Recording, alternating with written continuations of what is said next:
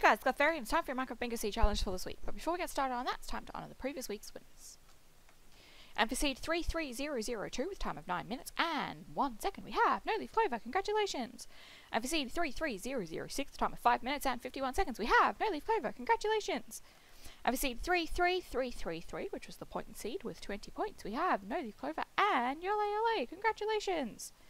And for the practice seed that week, which was seed 683574, going for the blackout with time of 47 minutes and 21 seconds, we have No Leaf Clover, congratulations! And a massive shout out to everyone who played that week's seeds. And this week we have a boats week, so make sure you come over into this part of the lobby. Click on the load config starting chest per team plus night vision, and make sure you have some boats in that chest. And the first seed to play blind for bingo this week is seed 34000 with the card pictured here, where the goal is to get 5 items in a row, column or diagonal, as quickly as possible.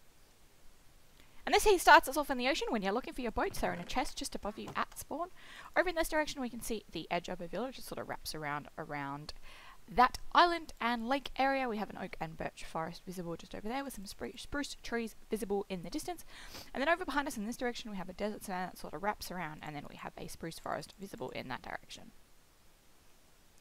And the next seed to play blind for bingo this week is seed 34009 with the card pictured here, where the goal is to get 5 items in a row, column or diagonal, as quickly as possible. And this seed we have a spruce, oak and birch forest that sort of goes into this extreme hills biome. Over in that direction we have a very tiny waterfall coming out of that extreme hills, with some more of the birch and spruce forest sort of wrapping around into an oak forest. And then over behind us in this direction we have a desert savanna, and then some more desert savanna that seems to be attached to this island. And don't forget, again, your boats are above you at spawn. And for the point seed this week, we have seed 34444 with the card pictured here, where the goal is to get as many of these items as possible in 25 minutes, which is on the game timer reads 1500. And this here starts off in the ocean. We have a mini swamp island visible just over there.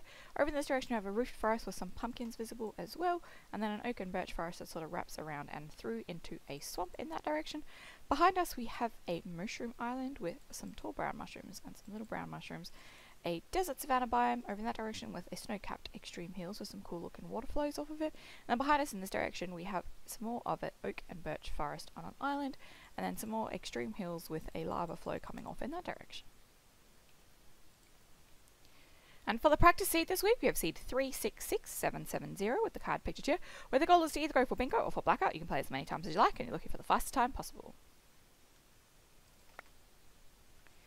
And this here starts us off in the ocean. We have a rather large jungle biome in this direction that goes into a roofed forest, into an oak forest with some cool waterfalls through it, and an extreme hills. We have some spruce forests and extreme hills, and then some birch forests behind us with some more of the roofed forest sort of wrapping around back to the jungle.